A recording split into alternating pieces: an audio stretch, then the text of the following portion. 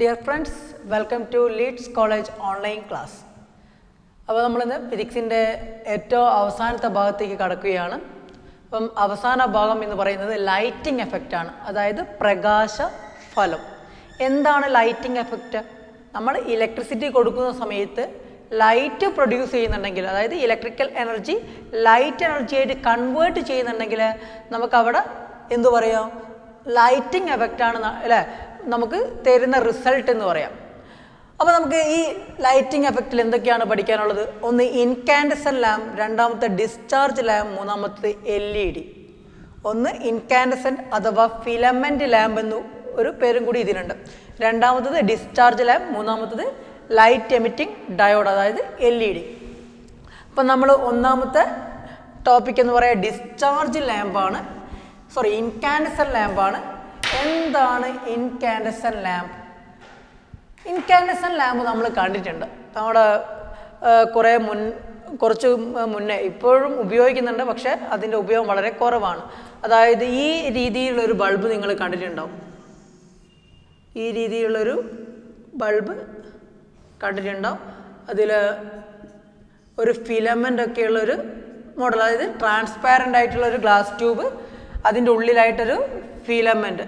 ഇതാണ് നമ്മുടെ incandescent lamp എന്ന് പറയുന്നത്. എന്താണ് ഇൻകാൻഡസെന്റ് മീനിങ്?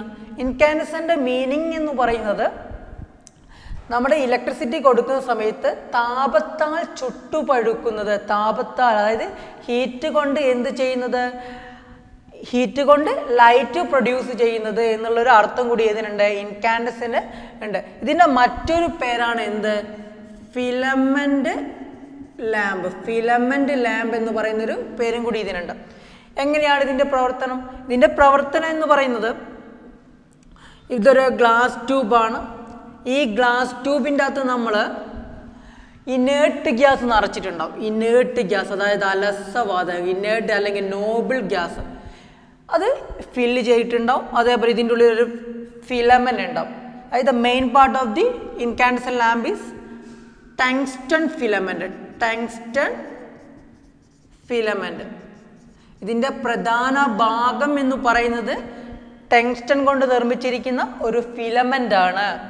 ഇനി നോക്ക്, ഇതായിട്ട് ബന്ധപ്പെട്ടിട്ട് എന്തൊക്കെ കാര്യങ്ങളാണ് അറിയേണ്ടതെന്നുള്ളത്. ഇതിൻ്റെ വർക്കിംഗ് ഒന്നും പഠിക്കാനൊന്നുമില്ല. വർക്കിംഗ് എന്ന് പറയുന്നത് ജസ്റ്റ് ഇതാ, ഇവിടെ ഒരു പൊട്ടൻഷ്യൽ ഡിഫറൻസ് കൊടുക്കുന്ന സമയത്ത് ഈ ടങ്സ്റ്റൺ ഫിലമെന്റ് ചൂടായിട്ട് ഒരു 3410 ഡിഗ്രി സെൽഷ്യസ്, 3410 ഡിഗ്രി സെൽഷ്യസ് എത്തുന്ന സമയത്ത് അത് ചുട്ടുപഴുത്തിട്ട് എന്ത് തരും? ലൈറ്റ് എമിറ്റ് ചെയ്യുകയാണ് ചെയ്യുന്നത്. ഇതാണ് ഈ ഇൻകാൻഡസെന്റ് ലാമ്പിൻ്റെ വർക്കിംഗ് എന്ന് പറയുന്നത്. പക്ഷെ ഇതിൻ്റെ അകത്ത് ചോദിക്കുന്ന കാര്യങ്ങളെന്ന് പറയുന്നത്, ഒന്ന്, ഇതിൻ്റെ ഫിലമെന്റ് നിർമ്മിച്ചിരിക്കുന്നത് ഏത് പദാർത്ഥം കൊണ്ടാണ്, ഏത് സബ്സ്റ്റൻസ് ആണ് അല്ലേ? The filament of this bulb made up by tungsten filament. ഇത് നിർമ്മിച്ചിരിക്കുന്നത് ഏത് കൊണ്ടാണ്? ടങ്സ്റ്റൺ ഫിലമെന്റ് കൊണ്ടാണ്. രണ്ടാമത്തെ കാര്യം, ഇതിൻ്റെ അകത്ത് ഇനേർട്ട് ഗ്യാസ് നിറച്ചിട്ടുണ്ട്. ഇനേർട്ട് ഗ്യാസ് എന്ന് പറയുന്നത് ആർഗൺ, ക്രിപ്റ്റോണ്, അങ്ങനെയുള്ള നിയോൺ, അതുപോലെയുള്ള ഗ്യാസ്. കൂടുതലായിട്ടും നമ്മൾ ഉപയോഗിക്കുക ആർഗൺ ആണ്. ആർഗൺ ഗ്യാസ് ആണ് ഇതിൻ്റെ അകത്ത് ഫില്ല് ചെയ്യാറ്. അപ്പം എന്തിനു വേണ്ടിയിട്ടാണ് ഇനേർട്ട് ഗ്യാസ് അഥവാ നൈട്രജൻ? നൈട്രജൻ എന്ന് പറയുന്നത് ഒരു ഇനേർട്ട് ഗ്യാസ് അല്ല. നൈട്രജൻ എന്ന് പറയുന്നത് ഇനേർട്ട് ഗ്യാസ് അല്ല. പിന്നെ എന്തുകൊണ്ടാണ് ഇതിൻ്റെ അകത്ത് നിറയ്ക്കുന്നത്? ഇതിൻ്റെ അകത്ത് നമ്മൾ ബൾബ് ഉണ്ടാക്കുന്ന സമയത്ത് ഇതിനുള്ള എയർ, ഇതിനുള്ള വായു എന്ത് ചെയ്യും? റിമൂവ് ചെയ്യും, നീക്കം ചെയ്യും. ഇങ്ങനെ നീക്കം ചെയ്യുമ്പോൾ ഇതിൻ്റെ ഉള്ളിൽ വാക്വം ആവുമല്ലോ. ഈ വാക്വം ആയതിനു ശേഷമാണ് നമ്മൾ എന്ത് നിറയ്ക്കുന്നത്? ഈ ഇനേർട്ട് ഗ്യാസ് നിറയ്ക്കുന്നത്, അല്ലെ നൈട്രജൻ നിറയ്ക്കുന്നത്. എയറിൻ്റെ ആബ്സെൻസിൽ നൈട്രജൻ ആരെ സ്വഭാവം കാണിക്കും? ഇനേർട്ട് ഗ്യാസിൻ്റെ സ്വഭാവം കാണിക്കും. എയറിൻ്റെ ആബ്സെൻസിൽ ആരെ സ്വഭാവമാണ് കാണിക്കുക? ഇനേർട്ട് ഗ്യാസിൻ്റെ സ്വഭാവം ആര് കാണിക്കും? നൈട്രജൻ കാണിക്കും. അതുകൊണ്ടാണ് നൈട്രജൻ എവിടെ ഫില്ല് ചെയ്യുന്നത്? നമ്മൾ ഈ ഗ്ലാസ് ട്യൂബിനുള്ളിൽ ഫില്ല് ചെയ്യുന്നത്. അപ്പം നോക്കുക, എന്തിനായിരിക്കും ഇങ്ങനെ നൈട്രജൻ അല്ലെങ്കിൽ ഇനേർട്ട് ഗ്യാസ് ഫില്ല് ചെയ്യുന്നത്? ഇങ്ങനെ ഇനേർട്ട് ഗ്യാസ് ഫില്ല് ചെയ്യുന്നതിൻ്റെ ആവശ്യകത എന്ന് പറയുന്നത്, ഇതിൻ്റെ അകത്തുള്ള ഇവാപ്രേഷൻ റേറ്റിലെ, അതായത് ഹൈ ടെമ്പറേച്ചറിൽ വർക്ക് ചെയ്യുന്ന സമയത്ത് ഈ ഫിലമെന്റ് ഇവാപ്രേറ്റ് ചെയ്ത് പോകാനുള്ള സാധ്യതയുണ്ട്, ചാൻസ് ഉണ്ട്. അപ്പം അത് റെഡ്യൂസ് ചെയ്യണം. അതായത് to reduce the evaporation rate of the filament, to reduce the evaporation rate to reduce the evaporation rate of the filament. അതിനു വേണ്ടിയിട്ടാണ് ഇനേർട്ട് ഗ്യാസ് അഥവാ നൈട്രജൻ ഫില്ല് ചെയ്യുന്നത്. എന്തിനായിരിക്കും ഇവാക്വേറ്റ് ചെയ്യുന്നത്? ഇവാക്വേറ്റ് ചെയ്യാന്നാണ് വായു ശൂന്യമാക്കുക എന്നുള്ളതാണ്. ഇതിനുള്ളിലുള്ള വായു എന്ത് ചെയ്യും? ശൂന്യമാക്കും. എന്തിനായിരിക്കും ഇവാക്വേറ്റ് ചെയ്യുന്നത്? ഇവാക്വേറ്റ് ചെയ്യുന്നത് to reduce the oxidation rate. To reduce the oxidation rate. അപ്പം ഇത് രണ്ടും ഒരുപാട് തവണ പരീക്ഷയ്ക്ക് ചോദിച്ചൊരു ചോദ്യമാണ്. ഒന്ന്, എന്തിനാണ് ഇനേർട്ട് ഗ്യാസ് അഥവാ നൈട്രജൻ ഫില്ല് ചെയ്യുന്നത്? അല്ലെ, വാട്ട് ഈസ് ദ യൂസ്? അല്ലെ, എന്താണ് ഇതിൻ്റെ ആവശ്യകത, അല്ലെങ്കിൽ എന്താണ് അതിൻ്റെ ഉപയോഗം എന്നുള്ളതാണ്. അതിൻ്റെ ആവശ്യകത എന്ന് പറയുന്നത് to reduce the evaporation rate, ബാഷ്പീകരണ നിരക്ക് കുറയ്ക്കാൻ വേണ്ടിയിട്ട്. ഈ ഫിലമെൻ്റ് ഇവാപ്രേറ്റ് ചെയ്ത് പോകുന്നത് ഒഴിവാക്കാൻ വേണ്ടിയിട്ടാണ് എന്ത് ചെയ്യുന്നത്? ഇതിൻ്റെ അകത്ത് ഇനേർട്ട് ഗ്യാസ് ഫില്ല് ചെയ്യുന്നത്. ഇനി എന്താണ് ഇവാക്വേറ്റ് ചെയ്യുന്നതിൻ്റെ ആവശ്യകത? അല്ലേ, ഇവാക്വേറ്റ് ചെയ്യുന്നതിൻ്റെ ആവശ്യകത എന്ന് പറയുന്നത് to reduce the oxidation rate. അവിടുത്തെ ഓക്സീകരണം തടയാൻ അല്ലെങ്കിൽ ഓക്സിഡേഷൻ തടയാൻ വേണ്ടിയിട്ടാണ് എന്ത് ചെയ്യുന്നത്? ഇതിൻ്റെ അകത്ത് ഇവാക്വേറ്റ് ചെയ്യുന്നത്, വായു നീക്കം ചെയ്യുന്നത്. ഓക്കെ, ഓക്സിഡേഷൻ എന്ന് പറഞ്ഞാൽ ഇവിടെ എയറുമായിട്ട് റിയാക്ട് ചെയ്യും. അപ്പോൾ റിയാക്ട് ചെയ്ത് കഴിഞ്ഞാൽ ഈ ഫിലമെൻ്റ് വേഗത്തിൽ എന്ത് ചെയ്യും? നമ്മൾ കരിഞ്ഞു പോകാൻ, ബ്രോക്ക് ചെയ്ത് പോകാനുള്ള സാധ്യത കൂടുതലാണ്. അപ്പം അത് ഒഴിവാക്കുക, അതായത് to reduce the oxidation rate. ഇതാണ് എന്ത് ഇവാക്വേറ്റ് ചെയ്യുന്നതിൻ്റെ ആവശ്യകത. ഇത് എന്തിൻ്റെ ആവശ്യകതയാണ്? നൈട്രജൻ അല്ലെങ്കിൽ ഇനേർട്ട് ഗ്യാസ് ഫില്ല് ചെയ്യുന്നതിൻ്റെ ആവശ്യകത. അപ്പോൾ നമ്മൾ ഒന്നാമത്തെ ക്വസ്റ്റ്യൻ, രണ്ടാമത്തെ ക്വസ്റ്റ്യൻ, പിന്നെയുള്ളത് മറ്റൊന്ന് 3, ഏതാണ് ഫിലമെൻ്റ് ആയിട്ട് ഉപയോഗിക്കുന്നത്? അല്ലേ, ഇനി നോക്ക്, നമ്മൾ എന്തുകൊണ്ടായിരിക്കും ടങ്സ്റ്റൺ ഉപയോഗിക്കുന്നത്? ടങ്സ്റ്റൺ ഉപയോഗിക്കണമെങ്കിൽ എന്തെങ്കിലും പ്രത്യേകത ടങ്സ്റ്റൺ വേണ്ടേ? ഇല്ലേ? നിക്രോമിനെ അപേക്ഷിച്ച് എന്താണ് കുറച്ച് വ്യത്യസ്തമായിട്ടുള്ള ക്യാരക്ടറിസ്റ്റിക്സ് ആര് കാണിക്കുന്നുണ്ടാവും? ടങ്സ്റ്റൺ കാണിക്കുന്നുണ്ടാവും. എന്തൊക്കെയാണ് അതിൻ്റെ ക്യാരക്ടറിസ്റ്റിക്സ് എന്നുള്ള നോക്കുക നമ്മൾ. ഇതിൻ്റെ ക്യാരക്ടറിസ്റ്റിക്സ് എന്ന് പറയുന്നത് ടങ്സ്റ്റൺ ഫിലമെൻറ്റിൻ്റെ അല്ലെങ്കിൽ ടങ്സ്റ്റണിൻ്റെ ക്യാരക്ടറിസ്റ്റിക്സ് എന്ന് പറയുന്നത്, ക്യാരക്ടറിസ്റ്റിക്സ് ഓഫ് ടങ്സ്റ്റൺ ഏതൊക്കെയാണ്? ഒന്ന്, ഹൈ മെൽറ്റിംഗ് പോയിന്റ് ആണ്. അതായത് പെട്ടെന്ന് ഉരുകിപ്പോകാൻ പാടുണ്ടോ? പാടില്ല. അപ്പം ഇതിൻ്റെ മെൽറ്റിംഗ് പോയിന്റ് എന്ന് പറയുന്നത് ഹൈ ആണ്. അല്ലേ, ഹൈ മെൽറ്റിംഗ് പോയിന്റ്. ഒന്നാമത്തത് ഹൈ മെൽറ്റിംഗ് പോയിന്റ് ഒന്നാമത്തത്. രണ്ടാമത്തെ ക്യാരക്ടറിസ്റ്റിക്സ് എന്ന് പറഞ്ഞാൽ ഹൈ റെസിസ്റ്റിവിറ്റി. രണ്ടാമത്തത് ഹൈ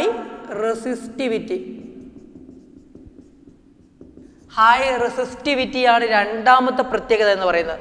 മൂന്നാമത്തെ പ്രത്യേകത എന്ന് പറയുന്നത് എന്ത് പ്രൊഡ്യൂസ് ചെയ്യാനുള്ള കഴിവുണ്ട്? Red hot condition chain to white hot condition. അതായത് റെഡ് ഹോട്ട് കണ്ടീഷന് വൈറ്റ് ഹോട്ട് കണ്ടീഷനിലേക്ക് മാറിയിട്ട് എന്ത് പ്രൊഡ്യൂസ് ചെയ്യും? ലൈറ്റ് പ്രൊഡ്യൂസ് ചെയ്യും. അല്ലേ, പ്രകാശം തരും. അതായത് ability to emit white light at white hot condition. Ability to emit white light at white hot condition. അതായത് വൈറ്റ് ഹോട്ട് കണ്ടീഷനിൽ വൈറ്റ് ലൈറ്റ് പ്രൊഡ്യൂസ് ചെയ്യാനുള്ള കഴിവ് ആർക്കുണ്ട്? ഫിലമെന്റ് ലാമ്പിനുണ്ട്. ഏറ്റവും ലാസ്റ്റ് നാലാമത്തെ പോയിന്റ് എന്ന് പറയുന്നത് ഹൈ ഡക്റ്റിലിറ്റി. എന്താ ഡക്റ്റിലിറ്റി? ഡക്റ്റിലിറ്റി എന്ന് പറയുന്നത് നേർത്ത കമ്പികളാക്കി മാറ്റാൻ കഴിയും. ഈ ടങ്സ്റ്റണിലുള്ള ഫിലമെന്റ് നിങ്ങൾ നോക്കിയാൽ മതി, വളരെ നേർത്തൊരു കമ്പി കൊണ്ടാണ് ഈ ഫിലമെന്റ് നിർമ്മിച്ചിട്ടുണ്ടാകുക. വളരെ നേർത്ത, അതായത് വളരെ തിന്നായിരിക്കും. അതാണ് ഹൈ ഡക്റ്റിലിറ്റി, നേർത്ത കമ്പികളാക്കി മാറ്റാൻ കഴിയും. അപ്പം what are the characteristics of tungsten, അല്ലെങ്കിൽ എന്തുകൊണ്ട് ടങ്സ്റ്റൺ ഉപയോഗിക്കുന്നു എന്നീ രണ്ട് ചോദ്യങ്ങൾ വന്നാലും ഒരേ ആൻസർ ആണ്. ഏതൊക്കെയാണ്? High melting point, high resistivity, ability to emit white light at white hot condition, നാലാമത്തെ ഹൈ ഡക്റ്റിലിറ്റി. ഓക്കെ, ഇതാണ് ആരെ ക്യാരക്ടറിസ്റ്റിക്സ്? ടങ്സ്റ്റന്റെ ക്യാരക്ടറിസ്റ്റിക്സ്. അപ്പം ഇത്രയുമാണ് ഇതിൻ്റെ പ്രധാനപ്പെട്ട ക്യാരക്ടറിസ്റ്റിക്സ് എന്ന് പറയുന്നത്. അപ്പോൾ നമ്മൾ ഇൻകാൻഡസെന്റ് ലാമ്പ് പഠിച്ചു. എന്താണ് ഇൻകാൻഡസെന്റ് ലാമ്പ്, എന്താണ് അതിൻ്റെ പ്രധാന ഭാഗം, എന്തിനാണ് ഇനേർട്ട് ഗ്യാസ് ഫില്ല് ചെയ്യുന്നത്, എന്തിനാണ് ഇവാക്വേറ്റ് ചെയ്യുന്നത്, അതേപോലെ എന്തുകൊണ്ട് ടങ്സ്റ്റൺ ഉപയോഗിക്കുന്നു, ഇത്രയും ക്വസ്റ്റ്യൻസ് നമ്മൾ ഇതിൽ നിന്നും മനസ്സിലാക്കിയിട്ടുണ്ട്. അപ്പോൾ നമ്മൾ രണ്ടാമത്തെ ലാമ്പിലേക്ക് പോവുകയാണ്. രണ്ടാമത്തെ ലാമ്പ് എന്ന് പറയുന്നത് ഡിസ്ചാർജ് ലാമ്പാണ്. രണ്ടാമത്തത് discharge lamp. Discharge lamp.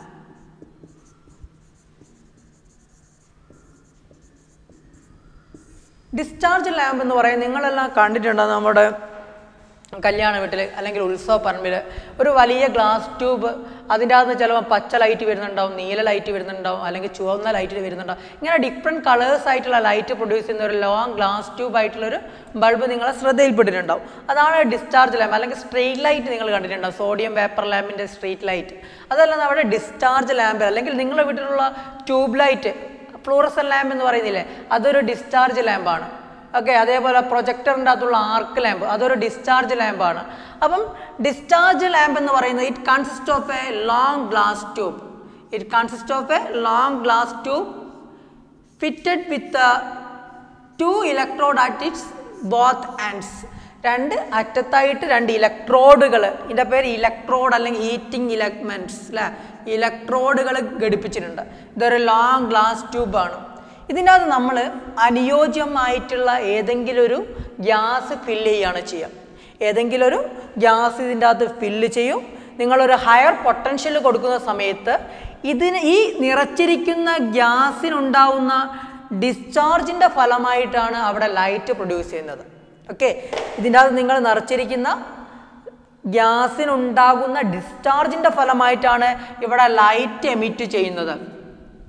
Okay, ശ്രദ്ധിക്കുക, ഞാൻ ഇതിൻ്റെ വർക്കിംഗ് ആണ് പറയുന്നത്. It consist of A long glass tube fitted with electrode at both ആൻഡ്സ്. അതിൻ്റെ രണ്ടറ്റത്തായി 2 ഇലക്ട്രോഡുകൾ ഘടിപ്പിച്ചിട്ടുണ്ട്.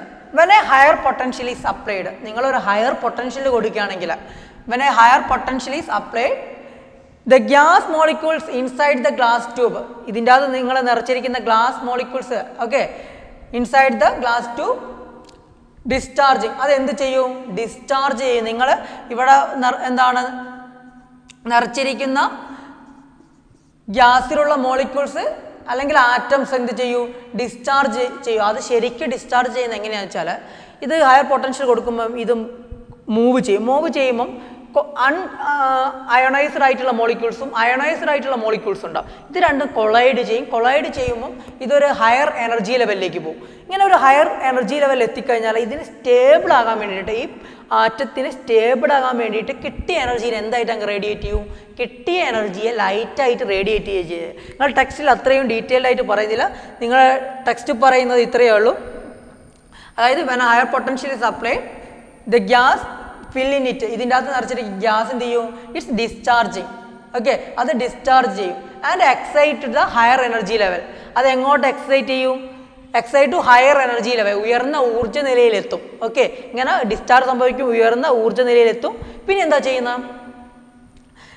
അതിന് സ്റ്റെബിലിറ്റി കൈവരിക്കാൻ വേണ്ടിയിട്ട്, ഓക്കെ, ഇതിന് സ്റ്റെബിലിറ്റി കൈവരിക്കാൻ വേണ്ടിയിട്ട് എന്ത് ചെയ്യും? അത് കിട്ടിയ എനർജി എന്തായിട്ട് എമിറ്റ് ചെയ്യും? ലൈറ്റായിട്ട് എമിറ്റ് ചെയ്യും. ഓക്കെ, അതായത് the excited atom comes the original state four attaining stability. Stability കൈവരിക്കാൻ വേണ്ടിയിട്ട് അത് താഴ്ന്ന ഊർജ്ജ നിലയിലേക്ക് വരും. ആ സമയത്ത് എന്ത് ചെയ്യും? The energy gets emitted as അല്ലെ റേഡിയേറ്റഡ് ആസ് ലൈറ്റ് അല്ലെങ്കിൽ ഫോം ഓഫ് ലൈറ്റ്. ലൈറ്റിൻ്റെ ഫോമിൽ എന്ത് ചെയ്യൂ? അതിനെ റേഡിയേറ്റ് ചെയ്യുകയാണ് ചെയ്യുന്നത്. ഇതാണ് എവിടെ നടക്കുന്നത്? ഡിസ്ചാർജ് ലാമ്പിൽ നടക്കുന്നത്. അപ്പം നോക്കുക, ഇതിൻ്റെ പ്രധാന ഭാഗം എന്ന് പറയുന്ന ഒരു ഗ്ലാസ് ഇലക്ട്രോഡാണ്. അപ്പോൾ അതേ ഒരു ഗ്ലാസ് ട്യൂബ് ഒരു ഇലക്ട്രോഡാണ്.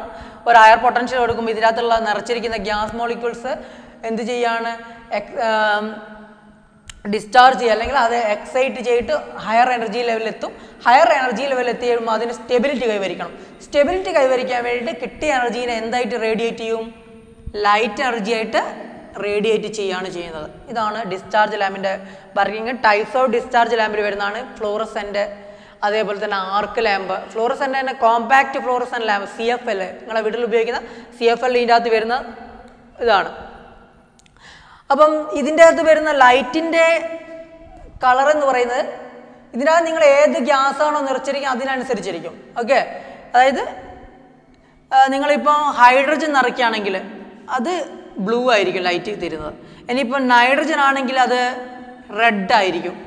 ഇനി സോഡിയം ആണെങ്കിൽ യെല്ലോ ആയിരിക്കും. ഇങ്ങനെ ഓരോ നിങ്ങൾ നിറച്ചിരിക്കുന്ന ഗ്യാസിനനുസരിച്ച് ഓരോ കളർ തരുന്നത്. ഇത് നിങ്ങൾക്ക് പഠിക്കാനൊന്നുമില്ല, ഇതും അറിഞ്ഞു വെക്കുക. ജസ്റ്റ് ഒന്ന് പറഞ്ഞു തന്നാണ്. നമ്മൾ സോഡിയം വേപ്പർ ലാമ്പ് നമ്മൾ സ്ട്രീറ്റ് ലൈറ്റ് ആയിട്ട് ഉപയോഗിക്കുന്നത് സോഡിയം വേപ്പർ ലാമ്പ്. അതുകൊണ്ടാണ് മഞ്ഞ ലൈറ്റ് നമ്മൾ യെല്ലോ ലൈറ്റ് പ്രൊഡ്യൂസ് ചെയ്യാൻ സാധിക്കുന്നത്. ഓക്കെ, അപ്പം ഡിസ്ചാർജ് ലാമ്പും ഇത്രയേ പഠിക്കാനുള്ളൂ ഇതിൻ്റെ അകത്ത്. ഇനി നമ്മൾ ഇതിൻ്റെ അകത്ത് ഏറ്റവും അവസാന ഭാഗം എന്ന് പറയുന്നത് light emitting ഡയോഡാണ്. LED light emitting diode LED. ഇതിൻ്റെ എക്സ്പാൻഡഡ് ഫോം എന്ന് പറയുന്നത് light emitting diode. Light emitting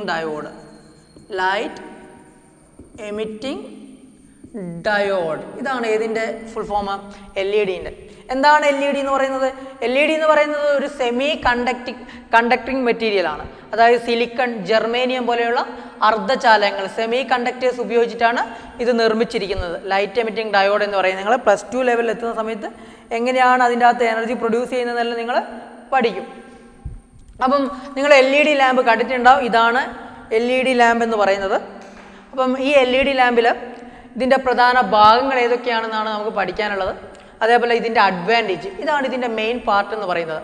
ഒന്ന് അഡ്വാൻറ്റേജും അതേപോലെ ഇതിൻ്റെ മെയിൻ പാർട്ട് ഏതൊക്കെയാണ്. അപ്പോൾ നമ്മൾ നോക്കുക ഇതിൻ്റെ മെയിൻ പാർട്ട്സ് ഏതൊക്കെയാണെന്ന് നോക്കുക. നമ്മൾ LED-ൻ്റെ പ്രധാന ഭാഗങ്ങളെക്കുറിച്ചാണ് പഠിക്കുന്നത്. അപ്പം LED-ൻ്റെ പ്രധാന ഭാഗം ആദ്യത്തേത് ഡിഫ്യൂസർ കപ്പ്. ഇതിൻ്റെ പേരാണ് ഡിഫ്യൂസർ കപ്പ് എന്ന് പറയുന്നത്. ഓക്കെ, ഇതാണ് ഇതിൻ്റെ പുറമെ വരുന്ന ഭാഗം. ഇതിലൂടെയാണ് ലൈറ്റ് പുറത്തേക്ക് എമിറ്റ് ചെയ്യുന്നത്.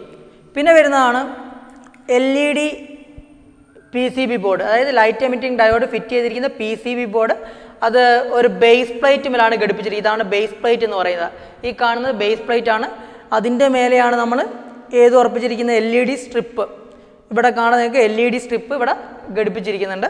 പിന്നെയുള്ളത് ഇതിൻ്റെ ഉള്ളിലായിട്ട് ഒരു ഹീറ്റ് സിങ്ക് കാണാം. ഒരു ഉള്ളിലായിട്ട് ഇതേ മെറ്റീരിയൽ കൊണ്ട് തന്നെ അലൂമിനിയം കൊണ്ട് നിർമ്മിച്ചിരിക്കുന്ന മറ്റൊരു ഭാഗമുണ്ട്. അതാണ് ഹീറ്റ് സിങ്ക്. പിന്നെ അതിൻ്റെ ഉള്ളിലായിട്ട് power supply board. ഇതിനുള്ളിലായിട്ട് power supply board. ഏറ്റവും പുറത്ത് വരുന്ന ഈ ഭാഗമാണ് ബേസ് യൂണിറ്റ് എന്ന് പറയുന്നത്. Base unit, heat sink, power supply board, diffuser cup, അതേപോലെ ബേസ് പ്ലേറ്റ്. ഇതിൻ്റെ അകത്ത് ബേസ് പ്ലേറ്റിനൊന്നും വലിയ പങ്കില്ല. നോക്കുക, ബേസ് യൂണിറ്റ് എന്ന് പറയുന്നത് ഹോൾഡറിൽ ഇതിനെ ഉറപ്പിക്കാൻ വേണ്ടിയിട്ട്, ഇതിനെ ഫിറ്റ് ചെയ്യാൻ വേണ്ടിയിട്ടുള്ള ഭാഗമാണ് ഏത്? Base unit. നമ്മൾ ഹോൾഡർ ഫിറ്റ് ചെയ്യാൻ വേണ്ടിയിട്ട് നിർമ്മിച്ചിരിക്കുന്ന ഭാഗമാണ് ബേസ് യൂണിറ്റ്. ഹീറ്റ് സിങ്ക് എന്ന് പറയുന്നത് ഈ ബേസ് യൂണിറ്റിൽ നിന്ന് വരുന്ന ഹീറ്റിനെ അബ്സോർബ് ചെയ്യാൻ വേണ്ടിയിട്ട്, ഈ ബേസ് യൂണിറ്റിൽ നിന്ന് വരുന്ന ഹീറ്റിനെ അബ്സോർബ് ചെയ്യാൻ വേണ്ടിയിട്ടാണ് ഏത് ഭാഗം? ഹീറ്റ് സിങ്ക് എന്ന് പറയുന്നത്. Absorbing the heat emitted by base unit. അതായത് ബേസ് യൂണിറ്റ് എമിറ്റ് ചെയ്യുന്ന ഹീറ്റിനെ അബ്സോർബ് ചെയ്യുന്ന പാർട്ടാണ് ഇത് ബേസ് യൂണിറ്റ് എന്ന് പറയുന്നത്. പിന്നെയുള്ളത് power supply board. Power supply ബോർഡിൻ്റെ ഉപയോഗം എന്താണെന്ന് വെച്ചാൽ നമ്മളെ വീട്ടിൽ AC വൈദ്യുതിയാണ് കൊടുക്കുന്നത്. ഇലക്ട്രിസിറ്റി എന്ന് പറയുന്നത് AC ആണ്. 3rd ചാപ്റ്ററിൽ പഠിക്കും എന്താണ് AC, ആൾട്ടർനേറ്റിംഗ് കറണ്ട് എന്ന് പറയുന്നത്. അപ്പോൾ ഈ AC ഇലക്ട്രിസിറ്റീനെ DC ആക്കി കൺവേർട്ട് ചെയ്യണം, ഡയറക്റ്റ് കറണ്ടാക്കി മാറ്റണം. അതിന് വേണ്ടിയിട്ടാണ് ഈ പവർ സപ്ലൈ ബോർഡ് ഉപയോഗിച്ചിരിക്കുന്നത്. അതായത് to convert AC electricity to, അല്ലെങ്കിൽ AC current to DC current. ACയെ DC ആക്കി മാറ്റുന്ന ഭാഗമാണ് ഇത് പവർ സപ്ലൈ ബോർഡ് എന്ന് പറയുന്നത്. പിന്നെയുള്ളത് LED strip, PCB, printed circuit board. ഇതിൻ്റെ മേലെയാണ് LED സ്ട്രിപ്പ് ഘടിപ്പിച്ചിരിക്കുന്നത്. ഓക്കെ, അപ്പോൾ ഇത് ജസ്റ്റ് ഒരു LED സ്ട്രിപ്പും അതേപോലെ 2 വയറുകളും. ഇത് നമ്മൾ നേരെ പവർ സപ്ലൈ ബോർഡ് കൊടുത്തു കഴിഞ്ഞാൽ ഇത് പ്രകാശിക്കുന്നതായിരിക്കും. പിന്നെ ഡിഫ്യൂസർ കപ്പ് എന്ന് പറയുന്നത് ഇവിടെ നിന്ന് വരുന്ന ലൈറ്റിനെ പുറത്തേക്ക് കൊണ്ടുവരുന്ന ഭാഗമാണ് ഇത് ഡിഫ്യൂസർ കപ്പ് എന്ന് പറയുന്നത്. ഇതാണ് ഇതിൻ്റെ പ്രധാന ഭാഗങ്ങൾ. ഒന്ന് ബേസ് യൂണിറ്റ്,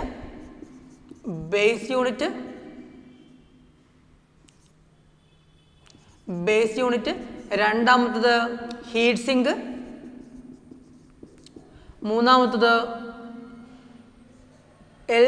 LED സ്ട്രിപ്പ് അല്ലെങ്കിൽ PCB എന്ന് പറയാം, നാലാമത്തത് പവർ സപ്ലൈ ബോർഡ്, അഞ്ചാമത്തത് ഡിഫ്യൂസർ കപ്പ്. ബേസ് യൂണിറ്റ് എന്ന് പറഞ്ഞാൽ ഹോൾഡറായിട്ട് കണക്ട് ചെയ്യുന്ന ഭാഗം, ഹീറ്റ് സിങ്ക് ഹീറ്റിനെ അബ്സോർബ് ചെയ്യാനുള്ള ഭാഗം, പിന്നെ LED സ്ട്രിപ്പാണ്, അവിടെ പ്രകാശം തരുന്ന ബൾബ് ഇതാണ്. പിന്നെയുള്ളത് പവർ സപ്ലൈ ബോർഡാണ്. പവർ സപ്ലൈ ബോർഡ് എന്ന് പറഞ്ഞാൽ AC നെ DC ആക്കി convert AC into DC. Diffuser cup എന്ന് പറയുന്നത് ലൈറ്റിനെ എമിറ്റ് ചെയ്യുന്ന ഭാഗം, ലൈറ്റിനെ ഈ പുറത്തേക്ക് കൊണ്ടുവരുന്ന ഭാഗമാണ് ഇതെന്ന് പറയുന്നത് ഡിഫ്യൂസർ കപ്പ്. ഇതാണ് LED പ്രധാന ഭാഗങ്ങൾ എന്ന് പറയുന്നത്. ഓക്കെ, പിന്നെ ഇതിൻ്റെ അഡ്വാൻറ്റേജസ് പഠിക്കണം. LED advantages. LED main advantage എന്ന് പറയുന്നത് LED ഫിലമെൻ്റ് ഇല്ല. LED എന്തില്ല? ഫിലമെൻ്റ് ഇല്ല. നമ്മൾ പഠിച്ച ഇൻകാൻഡസൻ ലാമ്പ് ആയിക്കോട്ടെ, ഡിസ്ചാർജ് ലാമ്പ് ആയിക്കോട്ടെ, അതിനെല്ലാം ഒന്നെങ്കിലൊരു ഫിലമെൻറ്റോ അല്ലെങ്കിൽ ഒരു ഇലക്ട്രോഡോ ഉണ്ടായിരിക്കും. എന്നാൽ ഇതിൻ്റെ അകത്ത് ഇലക്ട്രോഡോ ഒന്നും ഇല്ല, കാരണം ഇതൊരു ഡയോഡാണ്. ഡയോഡ് ആയതുകൊണ്ട് ഇതിൻ്റെ അകത്ത് ഹീറ്റിംഗ് എലമെൻറ്റ് അല്ലെങ്കിൽ എന്താണ് ഇത്തരത്തിലുള്ള ഫിലമെൻ്റ് ആയിട്ടുള്ള ഭാഗങ്ങൾ ഉണ്ടായിരിക്കില്ല. അപ്പം ഒന്നാമത്തെ പ്രത്യേകത എന്ന് പറയുക, ഫിലമെൻ്റ് ഇല്ലാത്തതിനാൽ ഹീറ്റിൻ്റെ ഫോമിൽ എനർജി ലോസ് ഇല്ല. ഹീറ്റിൻ്റെ ഫോമിൽ എനർജി ലോസ് ഇല്ല. അതായത് there is no filament. So അതുകൊണ്ട് എന്താണ്, there is no energy loss in the form of heat. അതുകൊണ്ട് അവിടെ എന്തില്ല? എനർജി ലോസ് ഇല്ല. There is no energy loss അല്ലേ? There is no energy loss in the form of heat. ഹീറ്റിൻ്റെ ഫോമിൽ എന്തില്ല? Energy loss അവിടെ ഇല്ല. അതായത് ഫിലമെൻ്റ് ഇല്ല, അതുകൊണ്ട് തന്നെ അവിടെ എന്തില്ല? ഹീറ്റിൻ്റെ ഫോമിൽ, താപത്തിൻ്റെ രൂപത്തിൽ എനർജി ലോസ് ഇല്ല. There is no energy loss in the form of heat. Okay, രണ്ടാമത്തത്, ഇതിൻ്റെ അകത്ത് മെർക്കുറി പോലെയുള്ള പോയിസണസ് ആയിട്ടുള്ള സബ്സ്റ്റൻസ് ഇല്ല. ഇപ്പോൾ ഡിസ്ചാർജ് ലാമ്പ് എടുത്ത് കഴിയുന്ന സമയത്ത്, ഡിസ്ചാർജ് നമ്മുടെ വീട്ടിൽ വരുന്ന ട്യൂബ് ലൈറ്റ്, ഫ്ലൂറസൻ ലാമ്പെല്ലാം ആണെങ്കിൽ അതിൻ്റെ അകത്ത് മെർക്കുറി ഉണ്ടാവും. ഒരു വെള്ള കളറിലുള്ള ഒരു സബ്സ്റ്റൻസ് കാണാം നിങ്ങൾ ട്യൂബിൻ്റെ ആ ഗ്ലാസിൻ്റെ മേലെ ഇല്ലേ? ആ ഗ്ലാസിൻ്റെ മേലെ ഒരു വൈറ്റ് മെറ്റീരിയൽ കാണാം. ആ വൈറ്റ് മെറ്റീരിയൽ എന്ന് പറയുന്നത് ഇത് മെർക്കുറിയാണ്. ആ മെർക്കുറി എന്ന് പറയുന്നത് വളരെ പോയിസണസ് ആയിട്ടുള്ള ഒരു സബ്സ്റ്റൻസ് ആണ്. അതായത് പല രോഗങ്ങൾക്കും കാരണമാകുന്ന ഒരു പദാർത്ഥം. അതായത് നമ്മൾ ഈ ബൾബ് വലിച്ചെറിയുന്ന സമയത്ത് ഇത് ജലാശയങ്ങളിലോ അല്ലെങ്കിൽ മണ്ണിലെല്ലാം എത്തുന്ന സമയത്ത് പല രോഗങ്ങൾക്കും അതേപോലെ മണ്ണിലുള്ള പല ജീവികളുടെ നാശത്തിനും കാരണമാകുന്ന ഒരു പദാർത്ഥമാണ് മെർക്കുറി. അപ്പോൾ നമുക്ക് പറയാം ദർ ഇസ് നോ മെർക്കുറി, അല്ലെങ്കിൽ light emitting diode does not effect in. അപ്പോൾ നമ്മൾ നോക്കുക, ഈ LED ബൾബിൽ mercury ഇല്ലാത്തതില്ല. There is no mercury അല്ലേ? Since there is no mercury, so it is not harmful to environment. ഇത് പ്രകൃതിക്ക് എന്തല്ല ദോഷകരമായിട്ട് വരുന്നില്ല. കാരണം എന്താണ്, അവിടെ മെർക്കുറി എന്ന് പറയുന്ന ഒരു പോയിസണസ് ആയിട്ടുള്ള സബ്സ്റ്റൻസ് ഇതിൻ്റെ അകത്തില്ല. അതുകൊണ്ട് നമുക്ക് എഴുതാം since there is no mercury, so it is not harmful to environment. ഇതാണ് രണ്ടാമത്തെ പ്രത്യേകത. പിന്നെയുള്ളത് എനർജി കൺസംപ്ഷൻ വളരെ കുറവാണ് അല്ലേ? Low energy consumption. അതേപോലെ തന്നെ ഇതിൻ്റെ ലോങ്ങിവിറ്റി അല്ലെങ്കിൽ ഡ്യൂറേഷൻ എന്ന് പറയുന്നത് വളരെ കൂടുതലാണ്. മറ്റു ബൾബുകളെ അപേക്ഷിച്ച് കൂടുതൽ കാലം ഏത് ഈട് നിൽക്കും? LED. ഇപ്പോൾ ഒരു ഫിലമെൻ്റ് ലാമ്പ് എന്ന് പറയുന്ന ഒരു 6 മാസമാണെങ്കിൽ LED ചിലപ്പം 1-2 വർഷം ഈട് നിൽക്കുന്നതായിരിക്കും. അതിൻ്റെ ലോങ്ങിവിറ്റി എന്ന് പറയുന്നത് അല്ലെങ്കിൽ ഡ്യൂറേഷൻ എന്ന് പറയുന്നത് കൂടുതലാണ്. അതായത് ലോങ് ലാസ്റ്റിംഗ് ആണ്. ഇത് ലോങ് ലാസ്റ്റിംഗ് ആണ് LED ബൾബ് എന്ന് പറയുന്നത്. Low energy consumption, long lasting അല്ലേ? അതേപോലെ ഡിഫറെൻറ്റ് കളേഴ്സിൽ അവൈലബിൾ ആണ് ഇത് LED എന്ന് പറയുന്നത്. പല വർണ്ണങ്ങളിൽ ലഭ്യമാണ് ഇതെന്ന് പറയുന്നത് LED എന്ന് പറയുന്നത്. ഇതൊക്കെയാണ് LEDൻ്റെ അഡ്വാൻറ്റേജ്. ഇതെല്ലാ പരീക്ഷയ്ക്കും തുടർച്ചയായി ചോദിച്ചു വരുന്നതാണ്. What are the advantages of LED? അപ്പോൾ ഒന്ന്, there is no energy loss in the form of heat. അതേപോലെ since there is no mercury, so it is not harmful to environment. അതേപോലെ ലോങ് ലാസ്റ്റിംഗ് ആണ്, low energy consumption ആണ്. അതേപോലെ it's available in different colours, വിവിധ വർണ്ണങ്ങളിൽ ലഭ്യമാണ്. ഇതൊക്കെയാണ് ഏതിൻ്റെ മേന്മകൾ? LED light emitting ഡയോഡിൻ്റെ advantages എന്ന് പറയുന്നത്. ഓക്കെ, ഇത്രയും മനസ്സിലായി എന്ന് വിചാരിക്കുകയാണ്. അതേപോലെ പരീക്ഷയ്ക്ക് ചോദിക്കുന്ന ഒരു കാര്യമുണ്ട്, ഈ ഫിലമെൻ്റ് ലാമ്പിൻ്റെ ഡിസ്അഡ്വാൻറ്റേജസ് എന്തൊക്കെയാണ്, അതിൻ്റെ പ്രശ്നങ്ങൾ. ഈ ഫിലമെൻ്റ് ലാമ്പിൻ്റെ ഒരു പ്രശ്നം എന്ന് വെച്ചാൽ അതിൻ്റെ അകത്ത് ഫിലമെൻ്റ് ഉള്ളത് കൊണ്ട് തന്നെ ഹീറ്റിൻ്റെ ഫോമിൽ എന്തുണ്ടാവും? എനർജി ലോസ് ഉണ്ടാവും. അതായത് energy loss in the form of heat എന്ന് പറയുന്നത് എവിടെയുണ്ട്? ഫിലമെന്റ് ലാമ്പിൻ്റെ അകത്തുണ്ട്. ഫിലമെന്റ് ലാമ്പിൻ്റെ അകത്ത് എനർജി ലോസ് ഉണ്ട് in the form of energy loss in the form of heat. Energy loss in the form of heat. ഹീറ്റിൻ്റെ ഫോമിൽ energy loss ഉണ്ട്. രണ്ടാമത്തത് അതേപോലെ തന്നെ ഇനി ഷേഡോ, നിഴൽ മൂലമുള്ള അസൗകര്യങ്ങൾ വളരെ പ്രധാനപ്പെട്ടതാണ്. ഷേഡോ ഉണ്ടാവുന്നുണ്ട്. എവിടെ? ഈ ഫിലമെന്റ് ലാമ്പിൽ. ഫിലമെന്റ് ലാമ്പിൻ്റെ ഡിസ്അഡ്വാൻറ്റേജസ് ആണ് ഇത്. ഡിസ്അഡ്വാൻറ്റേജസ് ഓഫ് ഫിലമെന്റ് ലാമ്പ് അല്ലെങ്കിൽ ഇൻകാൻഡസൻ ലാമ്പ് കേട്ടോ. ഏതിൻ്റെ ഡിസ്അഡ്വാൻറ്റേജസ് പറയുന്നത്? ഫിലമെന്റ് ലാമ്പിൽ. ഒന്ന് energy loss in the form of, അതേപോലെ ഷാഡോ ഇസ് മാക്സിമൈസ്ഡ്. ഷാഡോ എന്ന് പറയുന്നത് വളരെ കൂടുതലാണ് ഇതിന്, ഈ ഫിലമെന്റ് ലാമ്പിൽ. ഇതൊക്കെയാണ് ഇതിൻ്റെ അകത്ത് നിന്ന് വരുന്ന പ്രധാന കാര്യങ്ങൾ എന്ന് പറയുന്നത്. അപ്പം ഫിലമെൻ്റ് ആയിട്ട് ബന്ധപ്പെട്ട മറ്റൊരു ക്വസ്റ്റ്യൻ, എക്സാമിന് വന്ന മറ്റൊരു ക്വസ്റ്റ്യനും കൂടി ഞാൻ ഇവിടെ ഡിസ്കസ് ചെയ്യുകയാണ്. അതായത് ചോദ്യം ഇതാണ്. ഡയഗ്രാം ഒന്നും ഉണ്ടാവില്ല, ഞാൻ ജസ്റ്റ് നിങ്ങൾക്ക് മനസ്സിലാകാൻ വേണ്ടിയിട്ടാണ് ഡയഗ്രാം. എക്സാമിന് അതൊരു ഡയറക്റ്റ് ക്വസ്റ്റ്യൻ ആയിരിക്കും, അതിൻ്റെ അത് ഡയഗ്രാം ഒന്നും ഉണ്ടാവില്ല. അപ്പം കുറച്ചുകൂടി മനസ്സിലാകാൻ വേണ്ടിയിട്ടാണ് ഞാൻ ഡയഗ്രാം വരയ്ക്കുന്നത്. അപ്പോൾ ഒരു ഫിലമെന്റ് ലാമ്പ്, ആ ഫിലമെന്റ് ലാമ്പിൻ്റെ ഓക്കെ ജസ്റ്റ് ആലോചിക്കുക. ഒരു ഫിലമെന്റ് ലാമ്പ്, ആ ഫിലമെന്റ് ലാമ്പിൻ്റെ ഫിലമെന്റ് ബ്രോക്ക് ചെയ്ത് പോയി, പൊട്ടിപ്പോയി. ഓക്കെ, ചോദ്യം ഇതാണ് പരീക്ഷയ്ക്ക് വന്നത്.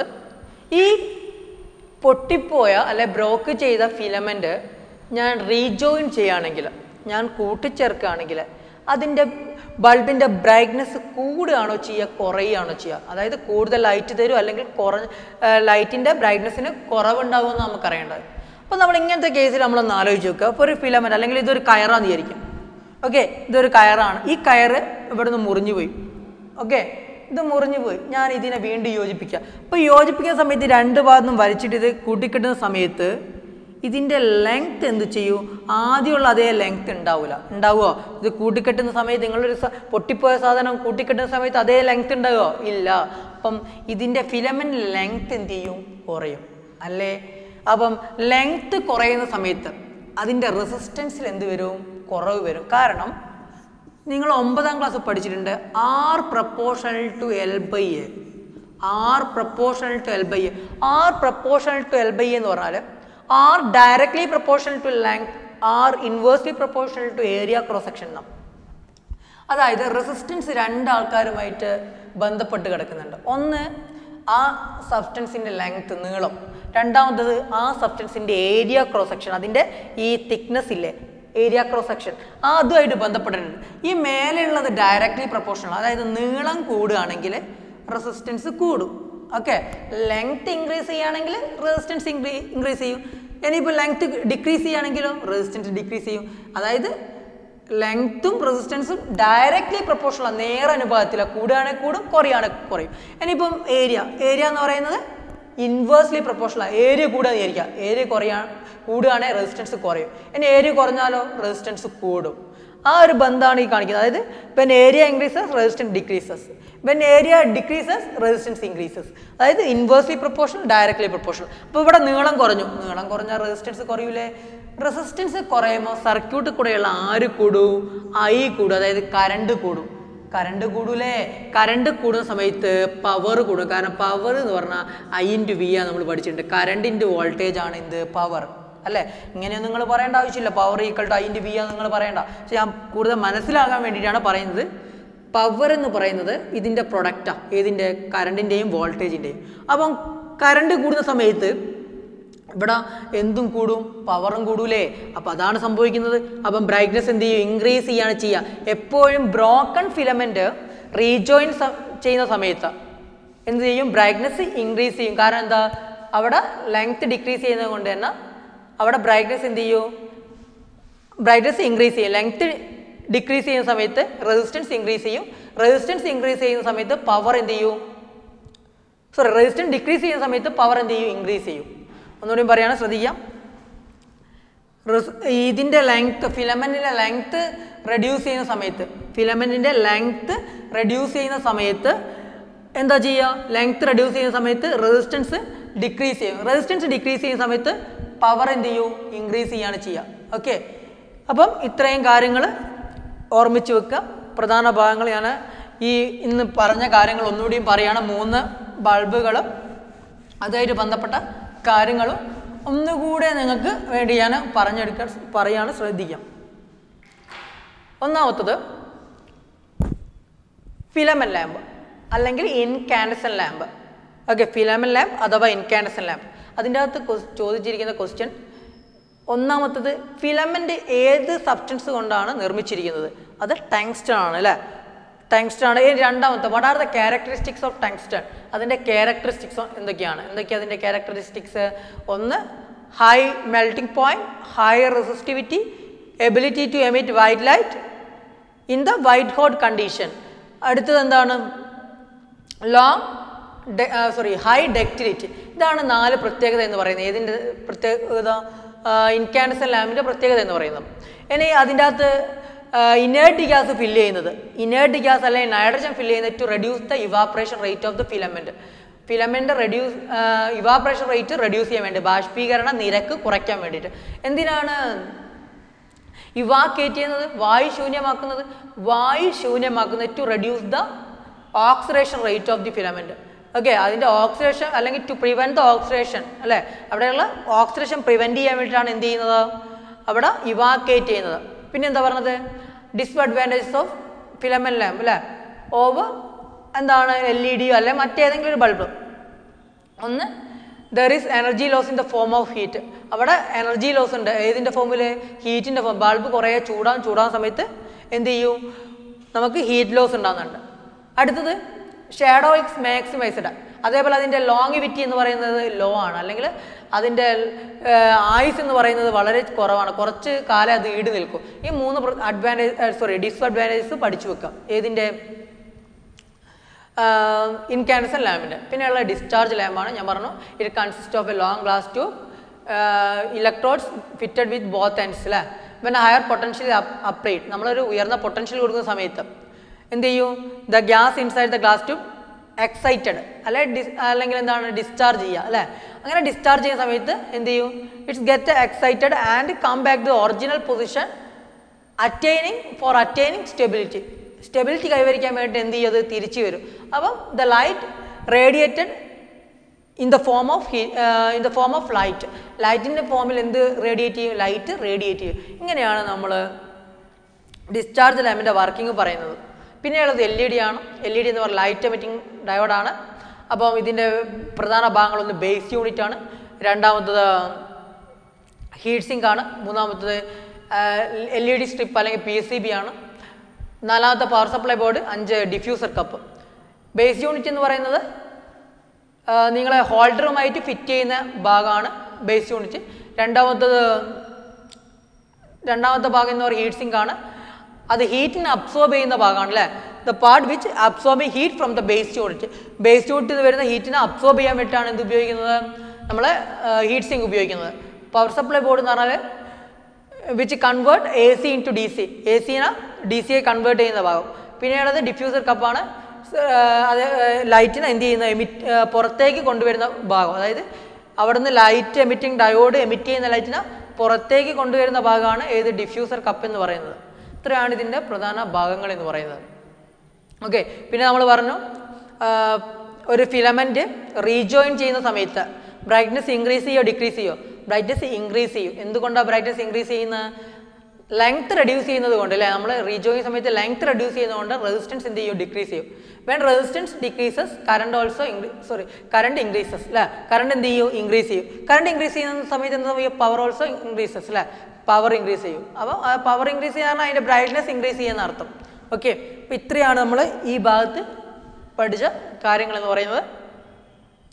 അപ്പോൾ നമുക്ക് കൂടുതൽ പ്രോബ്ലംസ് ചെയ്യാൻ വേണ്ടി നമുക്ക് എന്താണ് നിങ്ങൾക്ക് ക്ലാസ് വർക്കായിട്ട് കൂടുതൽ പ്രോബ്ലംസ് അടുത്ത ക്ലാസ്സായിട്ട് ഗ്രൂപ്പിൽ കൂടെ തരുന്നതായിരിക്കും. അപ്പം താങ്ക് യു.